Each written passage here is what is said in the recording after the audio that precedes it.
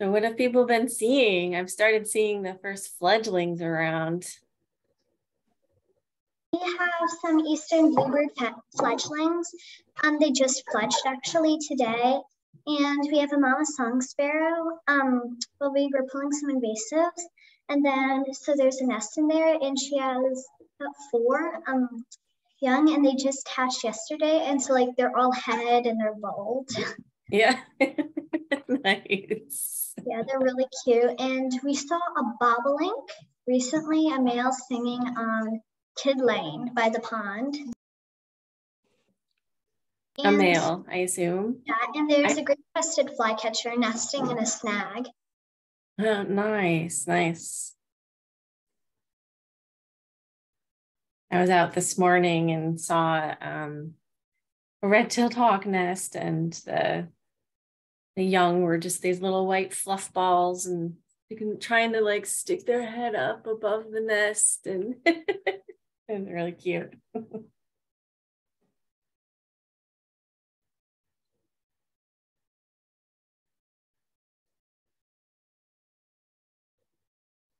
I got to see some upland sandpipers today, so I was pretty excited to get to see some of those. It was fun. Nice. I didn't see them last week up there, so it's good. It was raining, so we didn't really have much surveying to do. Where did you see the upland? Over in the Fort Drum area. What state? New York. Oh, thank you. Mm-hmm.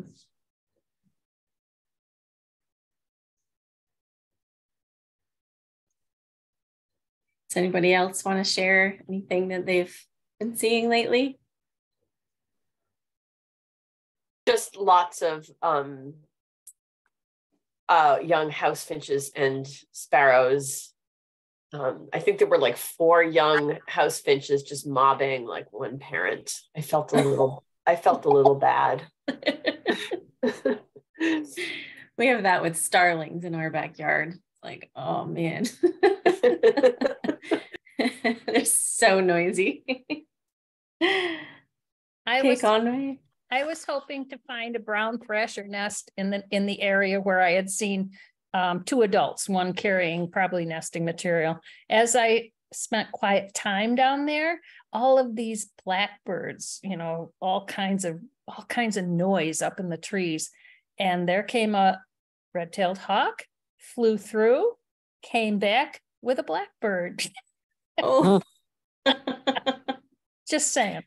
Yeah. But not a thrasher baby. That's good.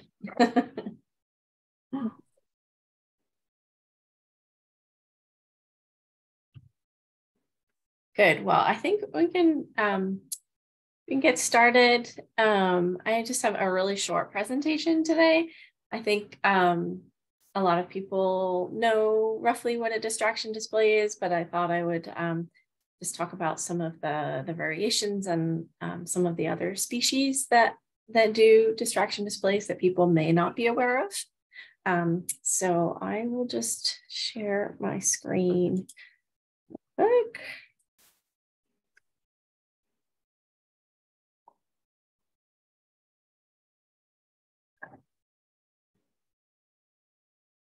Killdeer.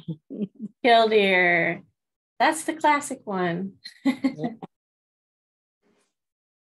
Yeah, so killdeer is the one that like probably the first example of distraction displays that most birders learn about.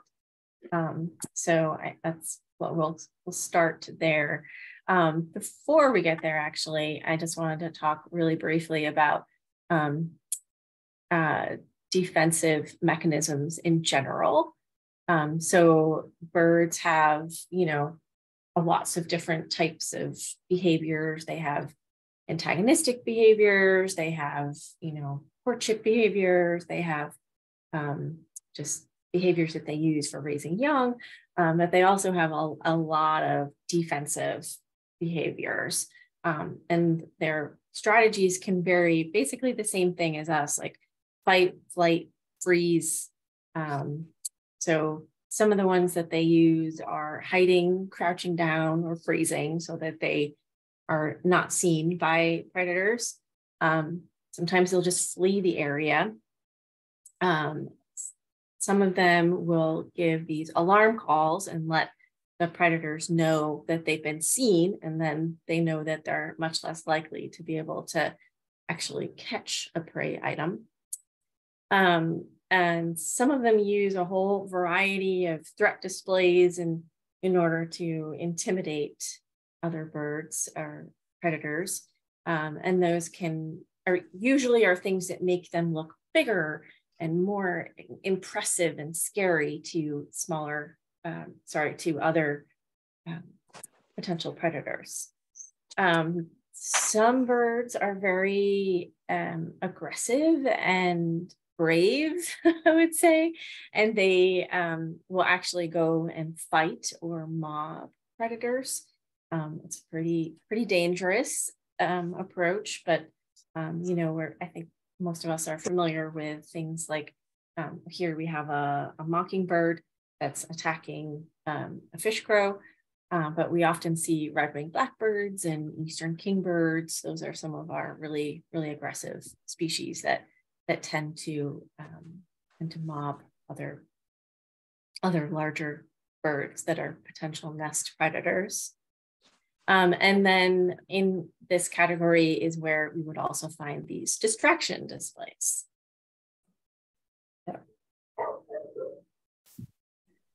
So distraction displays can be defined as some sort of behavior that will make the adult seem more conspicuous. So it's like more obvious to the predator, and it makes them look like a more appealing prey item.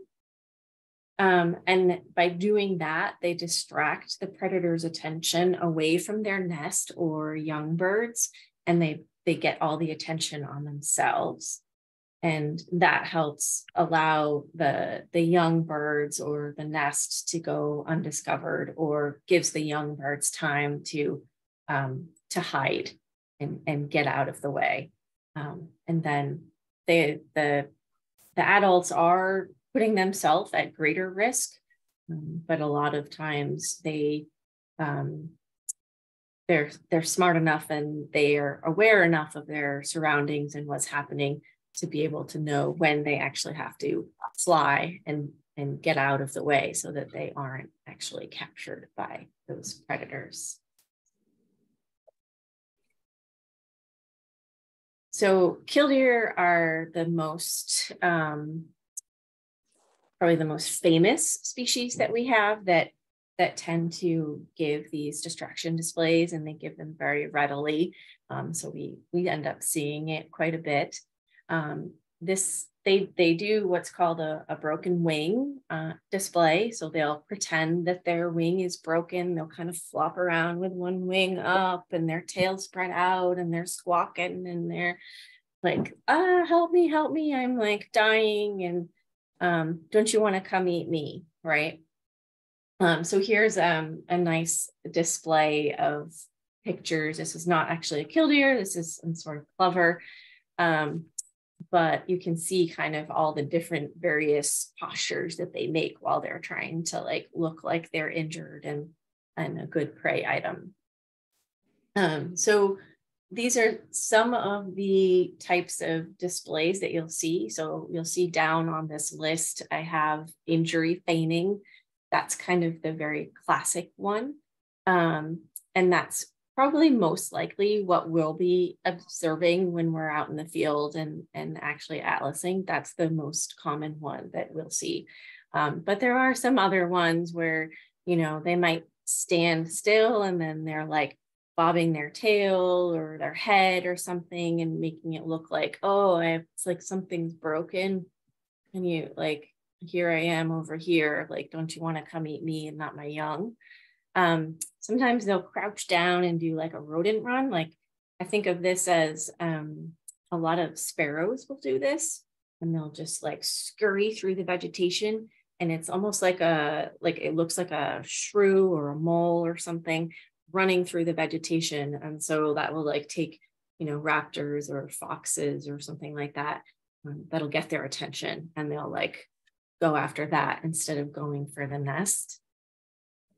Sometimes they'll fly, and they'll kind of fly around in circles and not be in a very direct flight, and they're just kind of looking like they are injured, like they can't fly very well, like a young bird or an old injured bird. So sometimes they'll do that. We have the injury feigning, and then there's also displacement. So I was doing a little bit of reading up on this before we met tonight, and I was kind of surprised at how many species actually do this displacement thing. And it takes various forms where they'll pretend that they're brooding somewhere else. Like their young might be over here, but they're gonna pretend that they're brooding somewhere else on the beach or somewhere else in the water, right? Or they might pretend that they're feeding something, but they're actually not feeding their young. They're just like pretending and feeding like into the vegetation, something like this. They'll pretend to be asleep when they're not really asleep. And then the coolest one is nest betrayal. So this least terns will do this, where their young might be at one location in the tern colony, and what they'll do is they see a predator coming, they'll go over to another bird's nest and say, hey, don't you want these chicks over here? Wouldn't they be tastier than mine? Right? And they can do that with also like with gulls or like other species. It doesn't have to be like another tern, but that's what is called nest betrayal. So that is pretty cool. If you're watching terns or gulls, like keep an eye out. I think that would be really cool.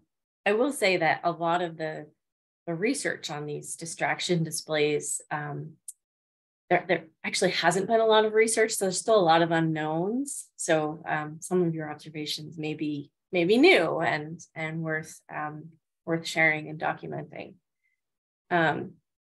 So there's a number of different things that influence how often and how intense their distraction displays will be. And that primarily depends on two things: how vulnerable their young might be or their nest, and how valuable those young are to those birds. So it's like, how much have the parents invested in them? If they are a species that readily breeds again, will have another brood, then they may not be as invested in that first batch of young as a species that only has one nest. And if it fails, then they're done until the following year. So that's kind of what that valuable means. So based on kind of those two factors, so vulnerable would be like, if it's like right before the eggs hatch, their eggs are very vulnerable, and very valuable to the adults because they're almost hatched. And then the nestlings, as they get a little bit older. Sorry, I'm just muting a couple people here. Okay. As they get older, they become more self-sufficient. So when you have young fledglings, that's when the adults are very, very protective of their young. So the distraction displays, so these factors help to indicate which species of birds actually have distraction displays. So birds that breed at higher latitudes, birds that breed in more open habitats where they have more exposed nests. So that's why we often think of a lot of the shorebirds have distraction displays. Species with precocial young, so young that, as soon as they hatch, they're walking around and running around, and they need to be, parents need to like keep an eye out for them and protect them. Things that have a single brood, so they don't have a chance to have more young again. until the following year. Those that have really short incubation periods, and those that are often predated on by daytime ground-based predators. So those are some of the factors that will influence like which species actually perform these destruction displays, because again, it is costly for them. The adults are putting themselves at more risk, and they don't want to do it unless they have to, right? So I found a recent paper from 2022 that looked at just broken wing display behavior, so that like what the killdeer do. And there are 285 species that are documented, of bird species that are documented to perform the broken wing display. And that's from 52 different families. So, and that's worldwide. So that does cover most of many different families. The most common ones that we have here are, again, those shorebirds. So you're thinking killdeer, some of the other plovers and terns, and also woodcock. Don't forget about woodcock. They tend to do really funky sounds and stuff and scurry around and make a big racket. Grouse, the same thing, things like ruffed grouse. I've seen, we all know about, like, when you're hiking on a trail and a ruffed grouse like flushes in front of you. But if there's a female and she has young, she's going to stay on the ground. She's going to stay on the trail. She might try to attack you. She'll be running around. She'll be squealing. She'll have parts of her feathers like sticking up. And it's like this crazy, really, for me, I thought the first time I saw it, I thought it was like an injured dog that was like squealing around on the ground next to me. But it was really just like a ruffed grouse that was like, here I am. And all of her babies are like scurrying off into the woods. Nightjars do the same thing. So common nighthawk, whippoorwill, Chuck-will's widow. And then a few of the sparrows, and then a lot of our warblers do this. So the one that I often tell people about are, common yellowthroats and ovenbirds will do this very readily. If you're in some place and there's a really agitated ovenbird or common yellowthroat, if you just pish really quickly, like sometimes they just like flip right into a distraction display like super quickly, and you're like, okay, you have young like nearby, either a nest where they're about to fledge, or you have like young fledglings somewhere right nearby. And so there's a lot of our warblers will do this, and they'll be in the bushes. Sometimes they'll be on the ground, they'll be on branches, and they're like fluttering around and like making lots of calls, and they like look like their wings are broken. So like the blue-winged, golden-winged, black-throated blue, I think worm-eating, ovenbird, yellowthroat, yellow warbler, yellow-rumped warbler. So a lot of our warblers actually will do these distraction displays. So it's something I think a lot of people don't really realize. They really just think of like ruffed grouse and killdeer doing it, but we have a bunch of other species that will do this as well.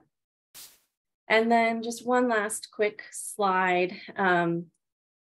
So a lot of birds, like I said, it's something, it's kind of like a last resort behavior that they'll do when they feel threatened. They won't do it if the predator or threat is too close and they can't really get far enough away to be able to distract you. Or if they think that you're just going to walk right on by, then they won't do it then either. But it is really important. So if you do notice these behaviors and they're because of you, which I mean, common yellow throats, I swear they do this all the time. Like at this one stage, right when they're young hatch, or right when they're young or about to fledge, I feel like the 2 times that they get really intense, and they will, like the males will like follow you as you're walking by, and they will do these displays. So if you notice that they're doing that means that they do have young there and they're feeling very threatened, and you should really try to move on as quickly as you can. Back off, hide yourself, move out of the area, go somewhere else. So we want to minimize any disturbance to those birds. So that's all I have for tonight. But I'm happy to answer more questions about distraction displays or anything else related to the Atlas. I love hearing about what people are seeing, and so technical issues, whatever types of questions people might have. I'll stop sharing. Try to stop sharing.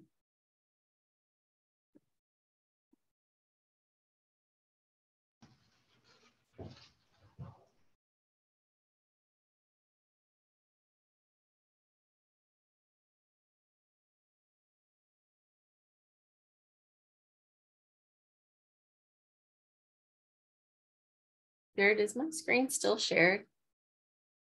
Yeah, it is, right? But there's no. Yeah, it is still shared. Yep. I don't know why I can't. Stop like, sharing. Nothing. Yeah, there's like no pop-ups anywhere. I can't. Ah, here it is on my other screen. Okay. All right. Mary Beth, you have a cat hat. Every time. I either have to lock him in the bathroom or just that's what he does. So this morning I did find rose-breasted grosbeak on a nest, which was great. So I just wanted to ask real quick, is it necessary? Do you want photographs of that kind of thing, or is that not necessary? Not necessary. No. No. It's not necessary. And if you want to, it's great. You know, there's a lot of species. I mean, it's kind of common. Yeah. Yeah. There's a lot of species where we don't have really good photos of like nests or like the really young fledglings. I think rose-breasted grosbeak is probably decently documented. Not great, but decent. I do have a question. How do you find an eastern wood pewee nest? Good one. I mean, because I'm like, how can I confirm you? You know?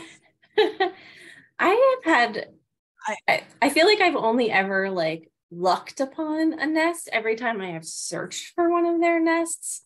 Yeah. I can never find them. The best. We had one here in Queens the year before the Atlas started. In fact, there are a few things we had the year before. Yeah. The way to get pewee is fledglings. Exactly. And that's what I was going to say. Around here, we've had them mostly in early September, you know, when you kind of have given up on atlasing and you're focusing on migrating warblers and things, which early September is a good time. Yeah. That's kind of when they've been found around here. And you can see they look, you know, a little bit disheveled and they don't move around quite as much. And then you usually end up seeing, you know, multiple birds in the same area. Exactly. Yeah, that's what I was going to say. Because I have 2 spots. Wait for the young ones. Always there. So I'll just have to keep tabs on that. And yep, exactly. Maybe I'll catch them with the young. Yeah. Yep. And they do, like Steve said, they have multiple broods and they hang out a long time, late into the summer, early fall with young. Okay. So, yeah. This is Glenn Chapman. I've found maybe 4 pewee nests, and in general, they're all like 20 or 30 feet high, and they're usually out away from the trunk at a fork in the branch. Okay. That's helpful. I will, all right. I've had them in I very, said that, I mean, I've had them in hardwood and softwood. mhm, okay. Julie, if we get up to the combination of the probable and confirmed around 40 species coded, should we move on to a different block, even though we've only got maybe 3 hours? I would try to, if you only have like 3 hours, I would put a little bit more in. Yeah. I would be really hesitant to mark anything done with less than 10. Yeah, but I don't know if we're going to be able to do all the blocks then if we spend more time at them. Rather, you know, I'm thinking we should just, you know, shoot for the blocks that, you know, people aren't doing and try and get, you know, as many coded species as we can and not put in the hours. Yes, I mean, I hear you for sure, and definitely, like, I know that you specifically are very experienced and can do a block in less than 20.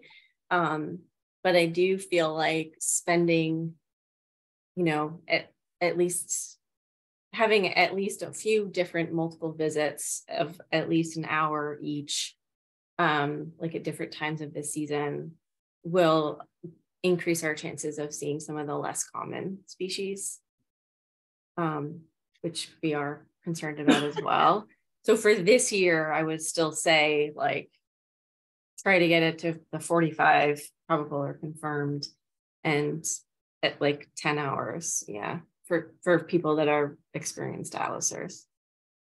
Is there any plan to close off some of the blocks, you know, when they get to that point, or are you going to wait to the end of the breeding season? No, I'm kind of doing it continually.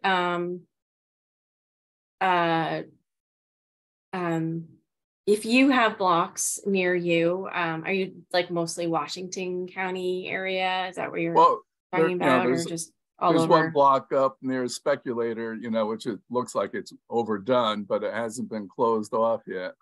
Okay. Yeah, shoot me an email and I'll take a look at it. Yeah.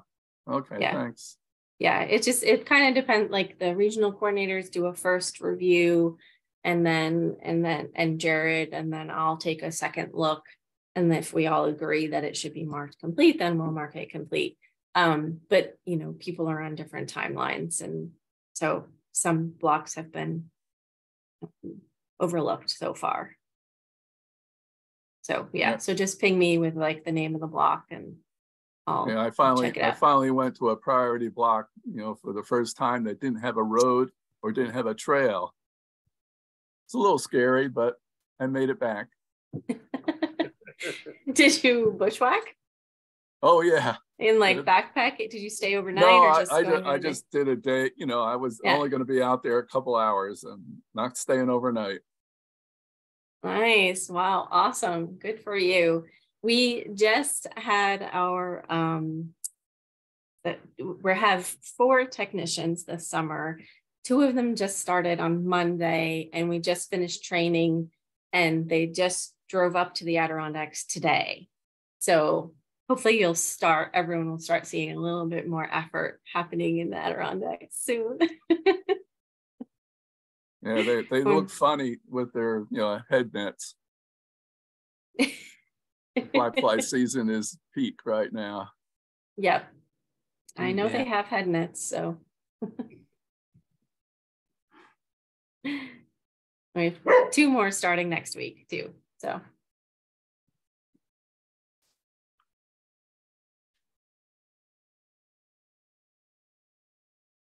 Going back to the question about photos of nests, if we have photos of nests, should we just post them on eBird on the species page? So just a photo of, you know, whatever nest goes on the page for that species, or is there a different place for nests? No, it would go on your eBird checklist. Yes. Yeah. Yep. Yeah.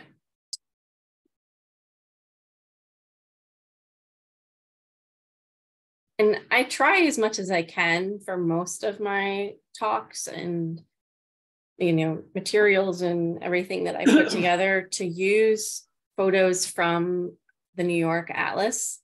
But sometimes I can't, because like today, like tonight's talk, I couldn't really, because, well, one, it's just really hard to search for distraction displays. But two, there's just very, very few photos of these behaviors, other than like for killdeer. It's like for any of the warblers, it's pretty rare to find a photo of them doing their display. So there's still a lot of, like I said before, like also like the juveniles and stuff, we don't have many photos from New York. So photos are always great. And sound recordings too. I think there's, you know, we talked a little bit last week or 2 weeks ago about birding by ear. And I mentioned that a lot of the juveniles have very distinct calls that they give as well. And a lot of those aren't really well documented. So both sound and photo are great. Dan. Just wondering if anyone's finding palm warbler. That's another one that does a nice little distraction display. So if you are around one, it's good to look up for that. Are they being found? Or I know they're kind of. They are in some places. Yeah. Great. I mean, where people have been atlasing, like in that lowlands boreal habitat, they've been finding palms and lichens and some of those species. But yeah, I'm hoping that we'll get a bit more observations of those with the technicians being out.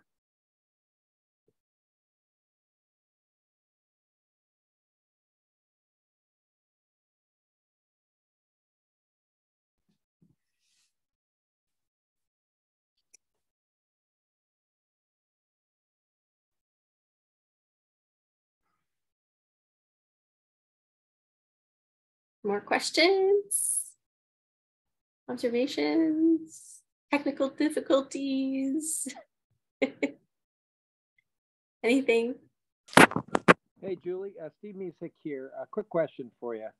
You just mentioned the fledgling calls. Is there a place where you can get a list of those, or a list of ones that are good? I've discovered some of them on my own, like Baltimore Oriole. Oh, I don't know that one. Okay. Yeah, that's just in iBird it's a juvenile call. But okay. I don't know where to get other ones. Yeah, I don't either. I mean, some of them I've like learned over the years. And you know, I think there's a few of them are documented like on like Merlin, and you can sometimes find them in Macaulay Library.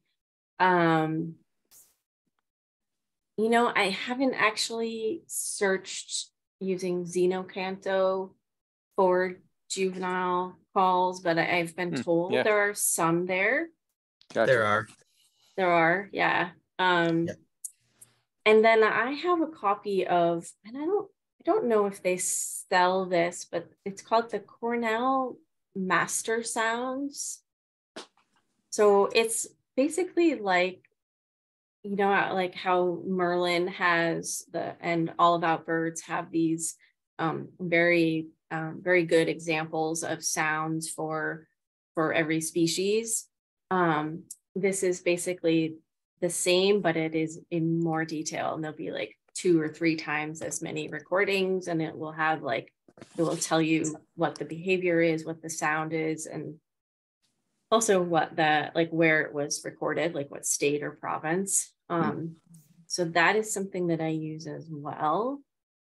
I'm not sure if that's, I got it like directly from Chris.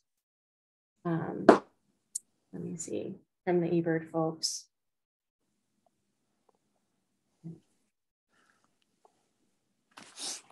Well, that's useful anyway. I didn't know if there was some list somewhere, but it's probably the kind of thing you just have to kind of hear something and then try and figure out what it is, kind of thing.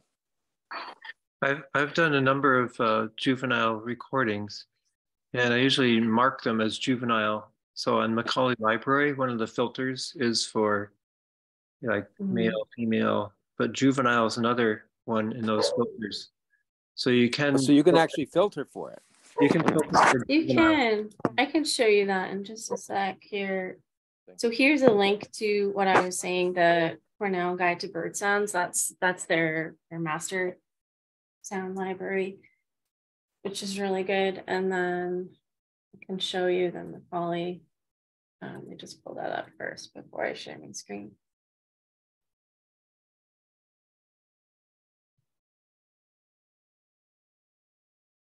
So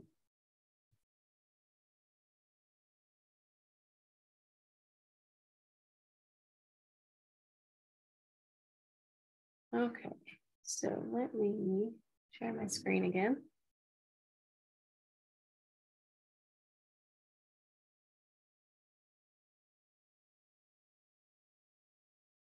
Okay, so when you go to the Macaulay Library website, you type in any species and then you'll get this list. So you can filter by photo, sound, or video. So for our purposes, we can go to the sound filter there.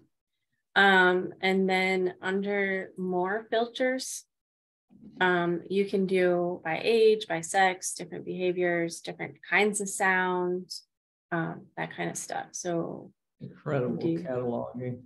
Yeah, so we can do juvenile. And then we can also, so there are some, yeah, like that's what I showed last week or 2 weeks ago. I gave like a screenshot and example of this grosbeak young sound. So you can also go into contributor as well. Like if you know, like you wanna, you can remove rose-breasted grosbeak. And so we can look and we can pull up all of Glenn's sound recordings that are for juveniles. So you can actually do it that way as well, if you want to go to a certain person.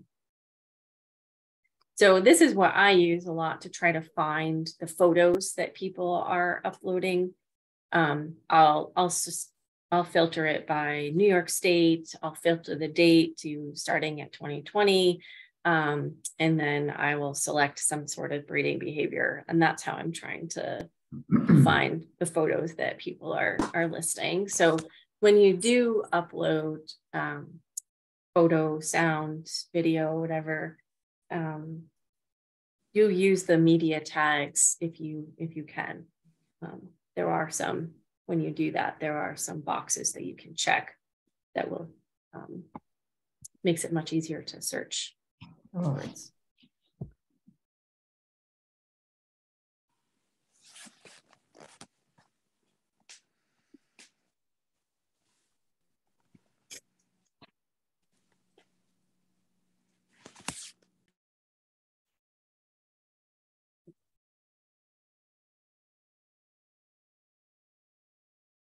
Any more questions? I have one, Julie. Yeah. We came across a sapsucker tree that had yellow-bellied sapsucker noisily kind of defending it and around it and drinking the sap. It was a striped maple. And there was a scarlet tanager that came and was in the tree right next to it and was singing like a whisper song for a long time, maybe like 15 minutes or so. It didn't actually go to the tree, but I was wondering if scarlet tanagers would use the sap or the insects from a sapsucker tree. And also it had a female that was there, the female came over. So I was trying to figure out if there was anything that's special that I could use for coding this behavior, or it just happened to be just circumstance? I don't actually know. Does anyone else know if tanagers drink sap? Nobody knows. Or I know they eat insects. So Yeah. I don't know if they would be getting the insects from, that are drawn to the sticky mapley sap. Yeah, that could be. Dan, you. Yeah, I think that's definitely a possibility. It's like a feeding station. And, I see insects come in, and then like ruby-throated hummingbirds will come in. And I think they probably eat both the insects and the sap. Yeah. So I think it's really likely that some of these birds that eat insects here eat like fruit and sweet things when they're in, South America. Tanagers, like particularly. That, Yeah. I think that's a good observation, I think. Interesting. I would think this, if it was just recently, Melinda, that you saw this. I think it was about 10 days ago. Oh. Yeah, I was gonna say if it was really recent. Maybe a week ago. Okay. Yeah, and the female tanagers like just showed up, right? So I'm just thinking whether or not they would have had time to develop a pair bond, or if the male was on territory, or if they were still moving through. Because it sounds like probably you could do it as a pair, I would think, at least for the tanagers. I did it for pair. We also we want to try to get back to that spot again. And so we could check and see if there seems to be a pair of tanagers right around that spot. Again, they could have been just flying through because it was early on when we had, it was near our first few days of seeing them. But I did, even so, just to see the behavior, it was interesting.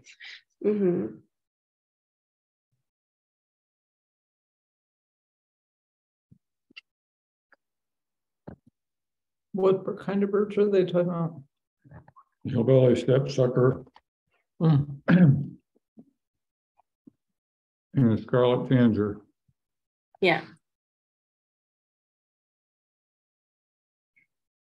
I'm looking on Birds of the World. Did you see Arabella found? Yep, go ahead, Arabella. Oh, you found it, Arabella? Go ahead. So scarlet tanagers, they actually will drink sap, according to the Audubon website. The Audubon website says that. Okay, great.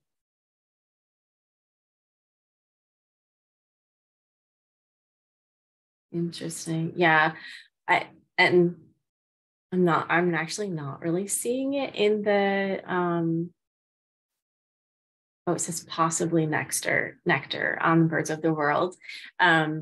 But that's a really great point, Arabella. I really do strongly recommend downloading, if you have space on your smartphone, downloading the Audubon app. It's free, and it has a lot of information about habitat and diet, and also some breeding behaviors as well. So it's just kind of a nice reference to have available in the field. And it has different information than you get through eBird and Merlin and All About Birds and all that stuff. So the Audubon app is good. Thank you, everybody.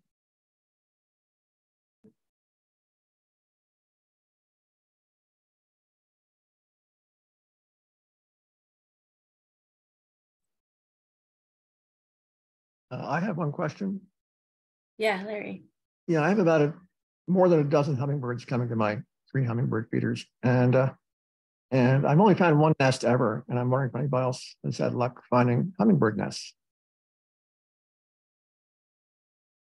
They're difficult. That is one that people often ask me about. Most of the ones I've found have been kind of by luck, by chance, but I mean, so I have this strategy with sapsuckers where I will follow them literally from like tree to tree to tree because they're following, you know, their route and they just keep doing their route over and over and over again. So I just kind of wait for them to keep coming through. And I've tried that with hummingbirds and it doesn't work very well because they go out of sight really quickly. So like that's the only like kind of strategy that I've tried with them and it has not really worked. So the one nest I found was about 30 yards from a feeder. And it was right above a picnic table, above a patio, 18 feet off the ground. And I don't know what the normal height is, but I've been trying to follow the, you know, I've had at least a half a dozen females coming to the feeders. wow. It's so hard to follow. And I don't think they go very far because they're here all the time. They don't come back every 20 minutes or so or less. And they're always 3 or 4 of the feeders. So there may be more than, you know, a dozen hummingbirds here. I don't know. Nice. Keep looking. Yeah, I don't know. Does anyone else have tips for hummingbirds? I feel like actually the ones I found have often been like at the edge of a park, kind of like you're describing, like above a picnic table, or like you just kind of happen upon them. But just good luck from my standpoint. We did have one with nesting material this past weekend. Nice. That's good. I have found one that's away from people in a wildlife management area. It was in a tree like 30 feet high. So I happened to have a thermal camera and happened to find the bright spot and up there high up in the tree. So I can't imagine how I would find that on my own otherwise. Yeah, wow. I'm surprised. I'm even impressed that you picked it up with the thermal camera. That's great. Yeah, the thermal camera only works on overcast days because once there's sunlight, then everything is hot and you can't see anything. But if it's been overcast, then things are relatively cool and any warm spot will show up better. Yeah. And I've even, Larry, I have even asked, I think Jared, actually, it was a friend of yours. I asked about hummingbirds who had studied hummingbirds. And I was like, asked him, I was like, how do I find hummingbird nests? And he was like, I have no idea. Like he was like, no, it's really hard. Yeah, I was shown one once at Corkscrew Swamp Sanctuary that was 60 feet up in a cypress. Wow. That somebody had somehow found. Seeing them carry cattail fluff. That's as close as I've come. We were loading my son's car in Del Mar last year to go on a vacation, and the back hatch went up, and I looked up, and there was a hummingbird flew out, and it was in his only sugar maple tree in the front yard, and it was about I would say 9 feet above the ground. Yeah. Yeah. That's a tricky one, Larry. Yeah, well, I guess they can't be too far away, so keep looking on the edge of the woods. Yeah. I've read somewhere that they nest in the vicinities of raptors' nests because the raptors have no interest in a hummingbird, so they use the safety of the raptor as a defense mechanism for them. So if you got a hawk nest around, look around for a hummingbird nest in the same vicinity. Well, I've got a broadwing nest nearby. I'll check that. There you go. Are they already on the broadwings? Are they already on the nest? I feel like I'm still seeing a lot moving through. Yeah, I think they're laying eggs now. The ones up here. Yeah. Great. I have a female on a nest in my woods. Okay. On Potsdam. Yep. I had a chick that decided carrying nesting material yesterday, so they're starting to nest.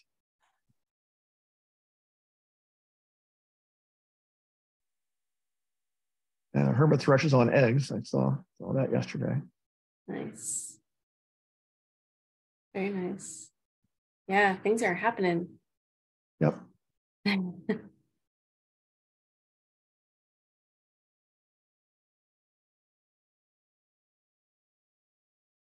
Julie? Yes. Oh, I'm not too tech savvy, but I think guess you can hear me. Yes, I can hear you. I wanted to report a sighting that was very unique about, I don't know, maybe it was 5 days ago. We were at Lido Beach, which is south of, it's the southern part of Long Island, South Shore. And we saw a Grady Gret carrying a long stick. Oh, nice. Yeah, and I reported it to Brendan, and he said that we're not far from a block, like a corner of our block is within the major block that they've been seen nesting. So that was quite an unusual find to see one carrying a really long stick, aerodynamic. Nice. It was very, very nice to see. Yeah. Yeah, sometimes they carry sticks that are like longer than they are, and you're just like, how are you doing that? This was for Yeah. sure. Yeah, it was really cool. So. Very cool. Very cool. Mm-hmm.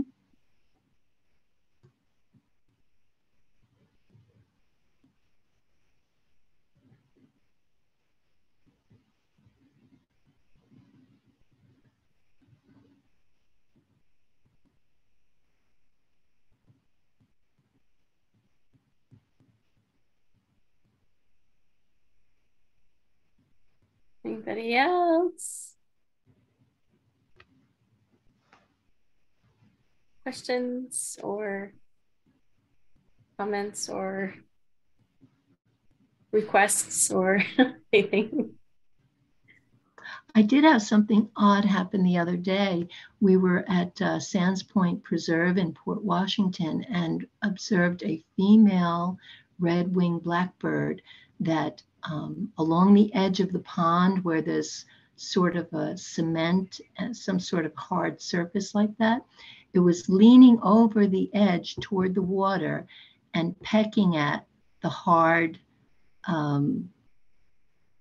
surface of whatever, and it was spreading its tail as if maybe to help with supporting its balance balance, right? But it was very unusual, and it went a long way along the edge of the pond. So I surmised it was, I don't know, eating something, or do you know anything about that? I would guess that there were probably either spiders or insects in the little crevices and like in the little pebbly area there. That would be my guess. Sure, that makes sense. Yeah. Thank you. Yeah.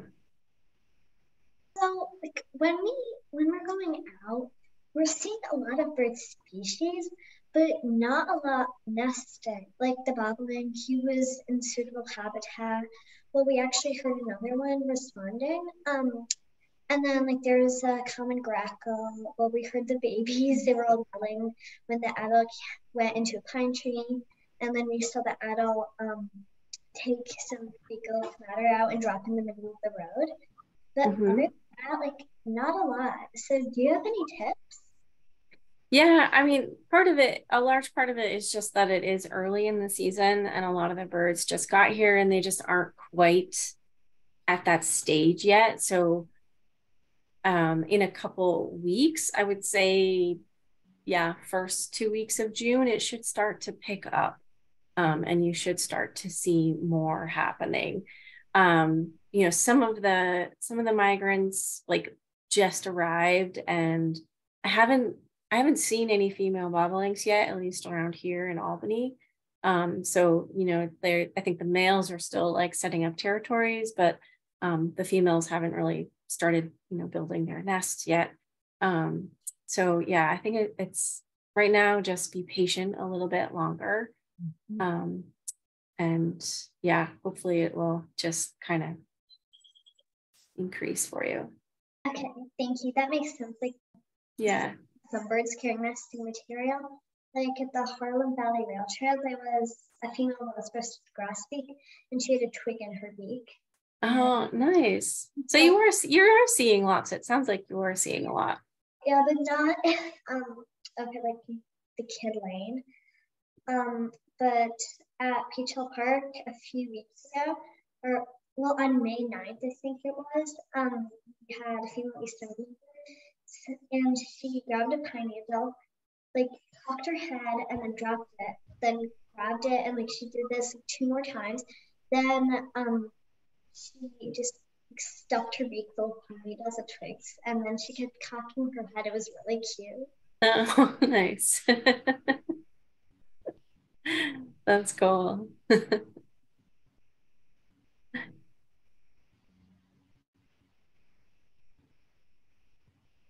Yeah, and you know, the other thing, Arabella, is to look at focus more on the resident birds, and particularly the cavity nesting birds. So like a lot of the woodpeckers that spend the winter here, chickadees, titmice, things like that, nuthatches, those get started earlier. And so some of those have young already. And whereas a lot of the migrants just arrived and they would either be carrying nesting or maybe not even at that stage yet. So yeah, so if you focus on those like birds that we see all year round, get a little more help.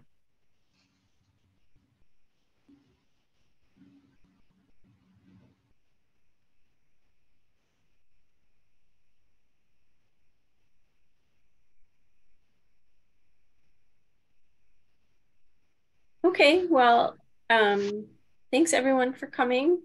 It is just about 8 o'clock, and I think we'll call it a night.